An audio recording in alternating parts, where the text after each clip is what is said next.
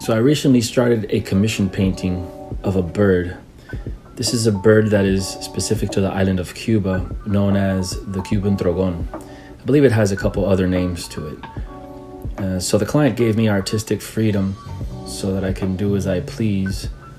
So I started off working on the background, and I wanted to do something sort of abstract, something that gives the illusion of trees. So I just started playing with greens and blues and darker shadows and hitting the canvas with a little spray bottle of water that I have. It's a spray bottle, I call it Zico Juice, named after my art brand. But it's basically just water, and I just hit the canvas with it. I dilute the paint and I let the water flow as it wishes down the canvas. And I kind of let it work its way down the canvas, see which kind of effects I can get from it. And then I noticed on the reference image, the bird is standing on a twig and he's about 30 feet from the background, which are trees.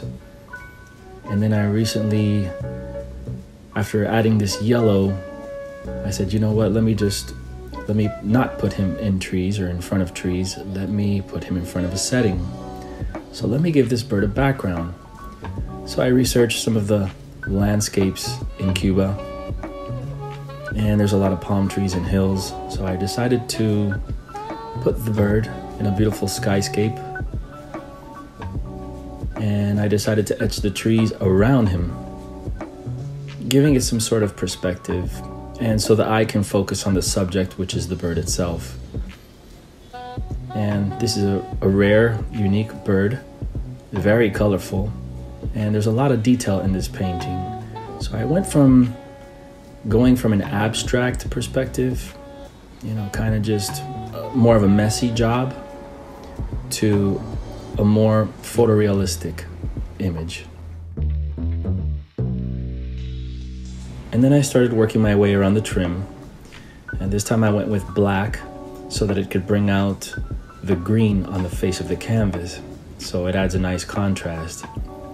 And if you haven't seen a previous video of mine comparing two different kinds of paint, acrylic paint, I compare the art brand paint to the kind of paint that you can get at the hardware store, which is what I use. I personally use Behr Premium, but you can use whatever you like. If you haven't seen that video, I recommend you go check that video out, because it has a lot of tips on saving money when you're on a budget. And basically, anytime I use acrylic paint that I use with a paintbrush, I go with these Behr color samples.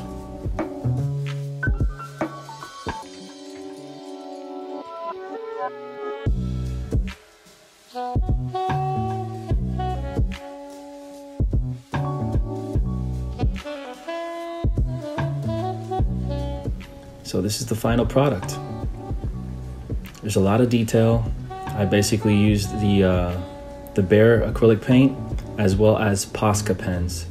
You can go to the art store and get yourself some POSCA pens. And I basically use the POSCA pens to detail the highlight of the eyeball, the orange around the eye, little sections of the beak, the little white trim on the feathers.